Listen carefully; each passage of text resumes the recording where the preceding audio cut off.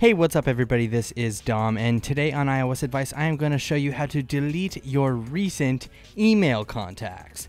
Now what I mean is that list that populates every time you start typing in an email address, and sometimes it gets cluttered. So I'm going to show you how to remove those recent email contacts from your mail app here. So what you want to do first is open up the mail app. Now once you're in the mail app, go ahead and create a new email. So once you're in here, you can go ahead and start typing a name up here, and I'm going to go ahead and type JAM. That's going to pull up Jamie Young from App Advice. Now, if I don't want this email address to pull up automatically when I type in JM, I can actually remove that by tapping on this little blue arrow. Now, it is important to note, though, that you cannot remove email addresses that are listed under contacts in your phone app or in the contacts app.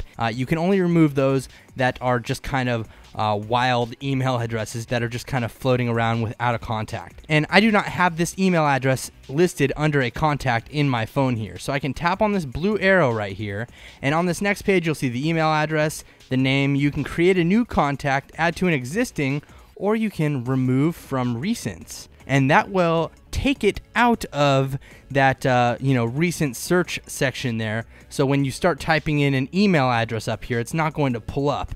And if you're like me and you send a lot of emails, this list can sometimes get pretty cluttered depending on who or what domain you're sending an email to. So it's nice to be able to go in here and just completely remove those from recents. See, now that I've removed it, nothing shows up there anymore. Obviously that'll come back the next time I send an email to that person. It'll just populate back up and it'll be back in recents, but it's a good way to clear out some of the clutter from other addresses that you may not send emails to on a regular basis. The thing is, even if you forward an email to a bunch of people, or sometimes even if you get an email forwarded to you that was sent out to a bunch of people, all of those people will appear in this recents list, and it can get kind of overwhelming and annoying when you have a lot going on there and you're just trying to search for one name. So that's a quick and easy way to remove recents from the mail app here and kind of clean up your list. Let me know what you think down in the comments below. Thanks again for watching, everybody. This is Dom, and have a great day.